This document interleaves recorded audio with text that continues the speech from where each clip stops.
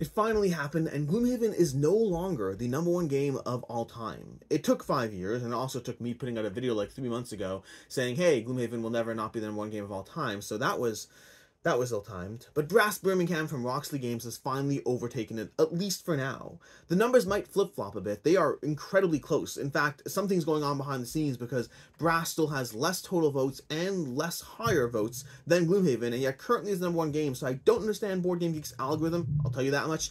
But what I do know is, whether I understand it or not, currently, Brass is the #1 game of all time. That might last for a week, it might last for 3 months, but I would say trend-wise, it probably is going to stick around for a bit.